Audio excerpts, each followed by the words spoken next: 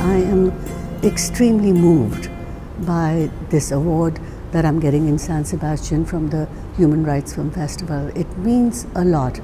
I think of myself as a filmmaker who cares about wanting to understand, wanting to explore about how we lose our humanity and how we can regain it.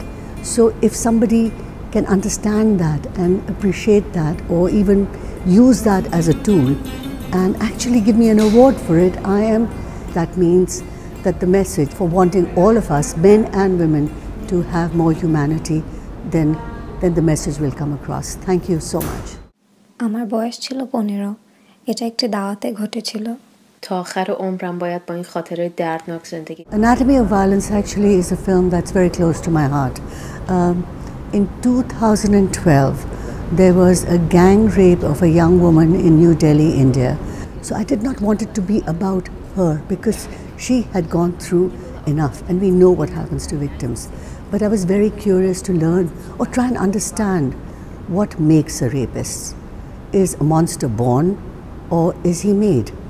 The psychopaths. Are men born rapists, or what is the complicity of society in the making of a rapist?